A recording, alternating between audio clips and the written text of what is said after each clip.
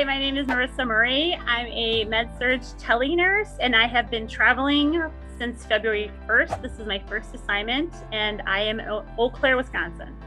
I was in the military right out of high school. I went into the Navy Reserves, and I had signed up with the Hospital Corpsman program. And back in 2000, everybody wanted to be a nurse, and you just couldn't get in.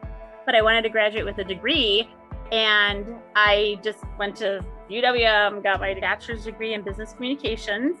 I became a nurse in 2005. I went back into nursing. I got in right away. I got my degree. And to be honest, I've done so much being a nurse, working third shift. You don't get a lot of sleep. You're always busy.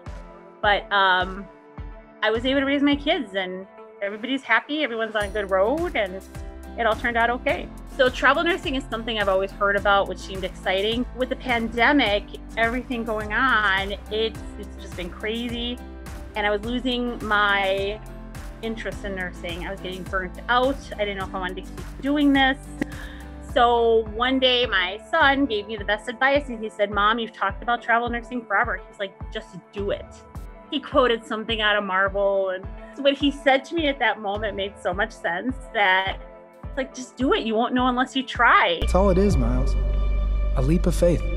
So I'm glad I did it. I took that step, and it's the fear of leaving a permanent position that held me back for so long. But now that I'm traveling and I'm out there, I love it, and I can't imagine going back to nursing any other way. This satisfies my travel bug that I normally have, and I'm getting out there and I'm trying new things. And they came up one weekend. We had a good time. They enjoyed it. They see I'm safe. They see everything's fine. But with Zoom and Facebook, and I connect with them all the time on video.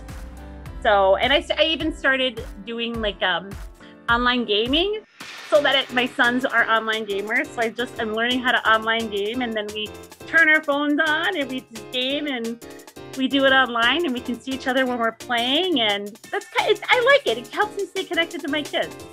We've made that first step. We took the big first leap of faith, and it's worked out. You know, I always talked about moving to Florida.